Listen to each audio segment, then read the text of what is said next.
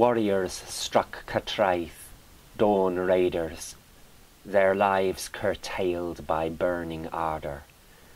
They supped with Mead, the sweet ensnarer, a full year, their bard a proud singer of praise, spears and shields raised in anger, and swords unsheathed for swift murder, when Mynyddog Mwynfawr gave the order.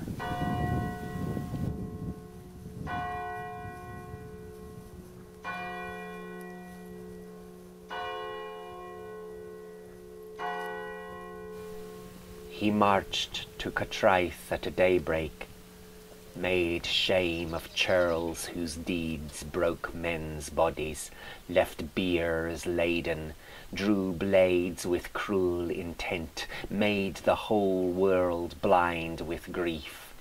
He scorned parleys, wiped his blade, and went in for a bloodbath, made bold by Gododdin Mead. He let dark blood did Neirthiad, enough to dazzle any bard.